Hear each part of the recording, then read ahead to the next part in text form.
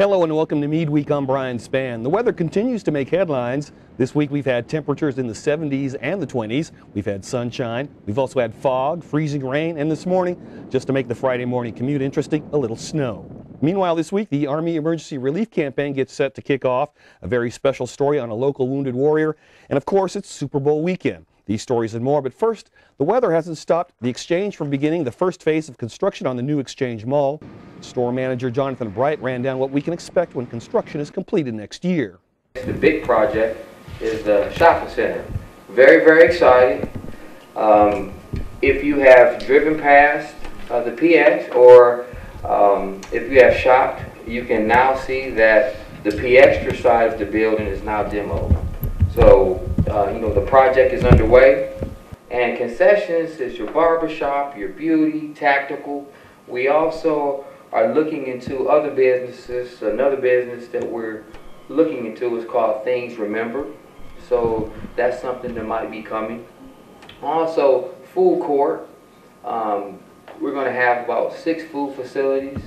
Tentatively, there's Charlie's, Dunkin' Donuts, Subway, Domino's, Arby's, and we just got a contract with Boston Market. While the mall is being constructed, AAFES is also building a new express store along with a drive-in Burger King and a second gas station on Mapes Road near the Route 32 gate. That project is expected to be completed in October of this year.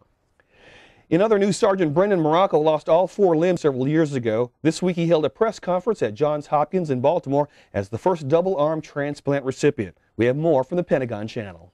Retired Sergeant Brendan Morocco is the first quadruple amputee to survive his injuries in Iraq. He spent the last 4 years adapting to that title, but now he has a new one. I never really accepted the fact that I didn't have arms. So now that I have them again, it's almost like it never happened.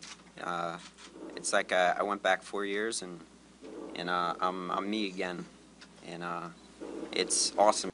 6 weeks ago, doctors performed what just a few years ago would have been considered a miracle. They gave a man a new set of arms. I can rotate a little bit. This arm is pretty much not much movement at all, not yet.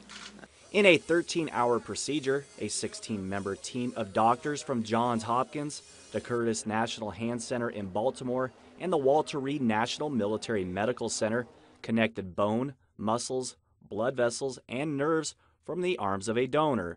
The former Army sergeant's left arm was attached below the elbow. The right was closer to his shoulder.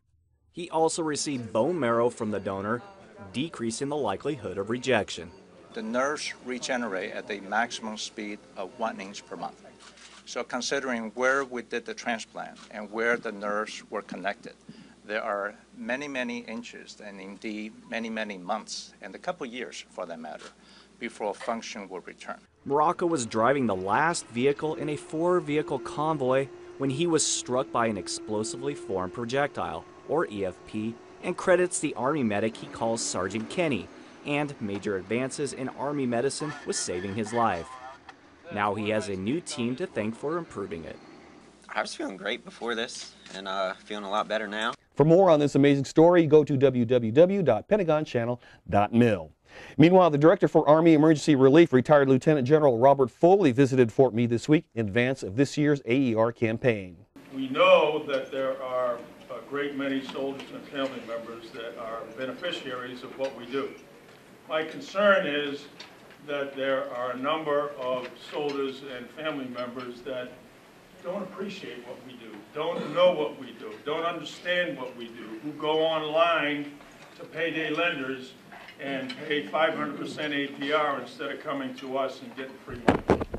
And that's really the key issue that I wanted to chat with you about today. General Foley added that the campaign referral program implemented in 2006 has become increasingly popular.